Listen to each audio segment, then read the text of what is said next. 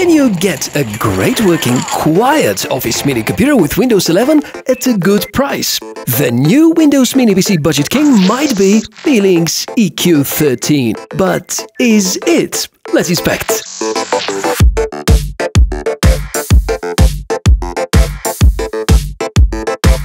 Right, welcome, great to meet you guys and girls. I'm the Tech Mishka. On the channel we inspect a lot of cool and interesting tech, and this here is powered by the modest sounding N200 processor by Intel. It's a mini computer designed by Beelink, one of the most popular and reputable Chinese brands for such kind of small-sized Windows-based mini PCs. This is called the EQ13, and despite the fact it belongs to their entry-level portfolio, they do promise pretty decent performance, especially about the power consumed and the price that they ask you to pay for it. Therefore, in this video we're going to put it under some serious testing, not just about office tasks, multimedia, the regular kind of document editing and stuff.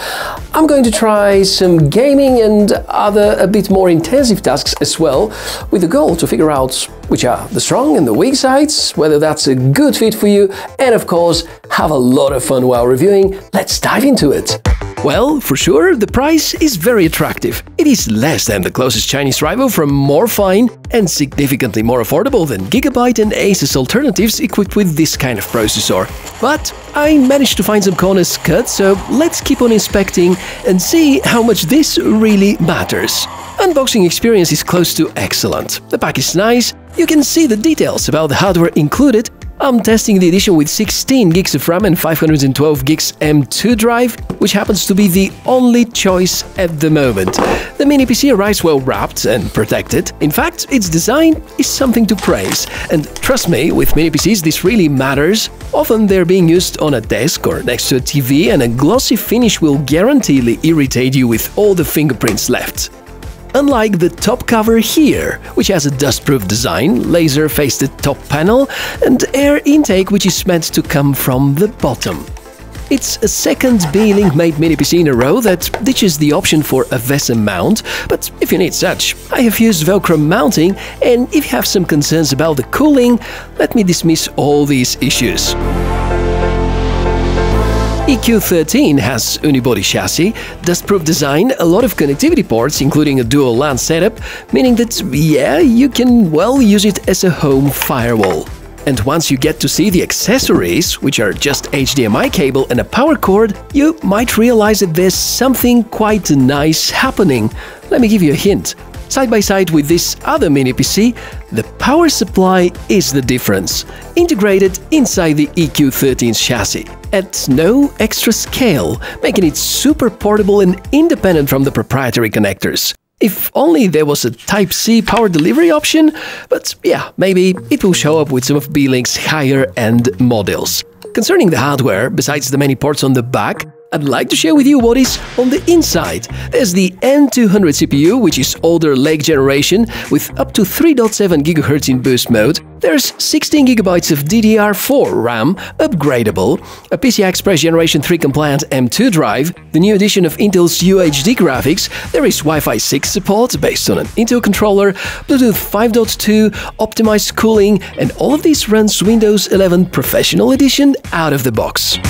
I know for a fact that those of you who are enthusiastic about computers and their hardware already have their expectations about the overall performance, but I do have some interesting things to share, and let me present my point of view about the hardware inside. First of all, the most interesting thing happening here is the implementation of the N200 line of these Intel CPUs, which belong to the older Lake generation. They have pretty decent performance, and as a matter of fact, the architecture of the CPU here is quite similar to the Generation 7 and 8 Core i5 CPUs, however with all the bells and whistles offered by the latest Intel generations, plus a lot more capable iGPU, which Intel right now are providing with their most high-end processors as well. And that's a serious performance booster. The other really remarkable part about the N200 is the fact that at 6 watts TDP, it offers everything that I've just mentioned. The thing that is probably a bit disappointing is the fact that Beelink are integrating DDR4 memory. Well, think of it as something slightly less performing than DDR5. I know it's mostly in my head, but knowing that it's not the latest and greatest is kind of irritating. We have good grade of the wireless controller, we have Bluetooth connectivity. I have certain concerns about the storage, which I suggest we should inspect together, because now, before all the testing in terms of performance, gaming and all other sorts of tests, I'd love to make a quick teardown and figure out what kind of repairs and upgrades we can do all the time on the EQ13. There are 4 rubber pads covering the screws at the bottom. Gently remove these because they have to come back once you're done. The bottom cover is in no way holding any wires or other equipment, so perfectly safe to lift it up. Plus, Beelink provides this useful pull tab. The internal layout is quite impressive about tidiness, and I'd appreciate it if at some point Beelink think of a special edition with transparent bottom or overall construction. You can access the RAM right away. Unlike other more expensive models, here EQ13 is not equipped with a cruiser-made memory. To get to the M2 slots, you have to remove this heatsink, quite an impressive one indeed in terms of size mostly. The drive in here is yet another component, only having the AZW stamp. It's the name of the factory producing the Beelink line. Having 2 cuts on the connector here means that we have a SATA-based drive, meaning that performance might be limited. It seems to be possible to fit in a proper NVMe drive though. Keep in mind that while there is a second M2 slot, it's just a single PCI Express lane, meaning that theoretical throughput is not gonna be more than 1 gig. We can also see the M2-based wireless controller, and that's what is quite easy to access from here. If you try hard, you may be able to reach to the fan and the CPU area, which are on the other side of the system board. Overall, I continue to be impressed with the internal layout. At the same time, I'm slightly disappointed with the very basic grade of the RAM and the storage, but continue to have high hopes about the performance.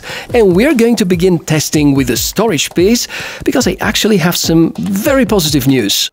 I seem to sympathize Beelink's decision to use a TCL SATA as opposed to QLC NVMe, because while price might be comparable, the consistency of the former one is apparently way better. The QLC-based drives will usually go below 100 megabits per second as soon as the cache is full and you use more than 1/3 of the drive capacity, while the SATA here stays strong no matter what. After all, I guess you're probably very interested in the CPU, the GPU and maybe the overall performance, something that we can quite easily check through some gaming. Note, this is not a PC with gaming orientation, but actually, given the capable iGPU inside, not bad. Counter-Strike 2 is playable, well, not in 4K, not with all the highest graphics modes, but it's good, way better than expected. So no surprise they compared the CPU to some Core i5 Generation 8 series. Probably the greatest return of investment would be the electricity bill in the end of the month, because with the native 6 watts TDP, you can notice that, together with all the remaining components working together, we hardly go over 30 watts total consumption. A result comparable to the consumption of 2 really strong LED bulbs. With some smart refinements in the Windows settings, you may achieve very reasonable balance about performance per watt. Speaking of software, this is Windows 11 Pro licensed, no bloatware, no spyware. Still, if you want to be on the safe side, feel free to make a clean install at the beginning. I've never ever had a Windows-related issue on my Beelink devices, though. If other operating systems are favorable, I've tried some Linux distributions, and all seems to work well, with all the hardware showing up without any driver issues. Let's go for some more use cases. Office tasks with this computer are something to enjoy doing, well, at least when it comes to the performance and the snappiness from the computer side. I have forced myself to use the EQ13 for every single computer-related task in my daytime, except for video editing. Not that it is impossible here, it's just faster on my primary station. If you work with documents, some basic 3D modeling, coding, analytics, it just clicks so well with the performance of EQ13. Multimedia is also a suitable implementation, and since we have a very up-to-date Intel iGPU, you can rely on all the popular multimedia codecs being integrated here on a hardware level.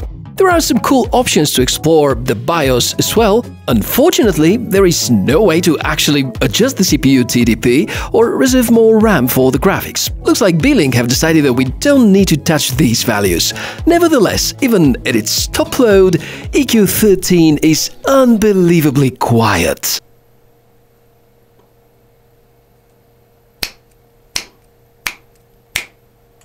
If you wonder whether any drawbacks are present, I'd certainly mention the single DIMM layout, the somewhat limited storage performance, and perhaps the temporary lack of choices for config with more RAM or storage. Feels like that at this price point, fancy features such as eGPU support, USB 4 and so on remain out of question. I think that based on all these tests and real-life use cases, we can conclude that Beelink are no longer afraid to make bold decisions, especially when it comes to prioritizing good overall user experience. And it's a fact I was very concerned about the grade of storage and RAM use over here, but so far, they've proven to be pretty good, especially knowing the price of around $250 and the fact that inside we have a 6-watt TDP processor. That's a pretty remarkable achievement. Well, I definitely can recommend the EQ13 for being an excellent solution for a long-term multimedia server or probably quite a small and nice computer for daily or office tasks. Even for some gaming, in case you're on a budget, that would be a pretty solid choice. So that's my take on this computer. In case you want to share yours, comments are down below the video and we can carry on the conversation. In case you want to buy your own mini computer or get to know more, you can check the video description for some more information.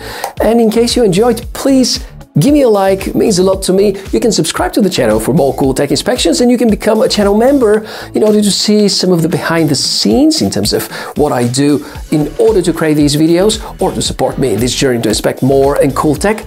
And thank you very much for watching this episode. I'm the Tech Mishka, would love to see you again, so stick around. Have a great day. Bye bye.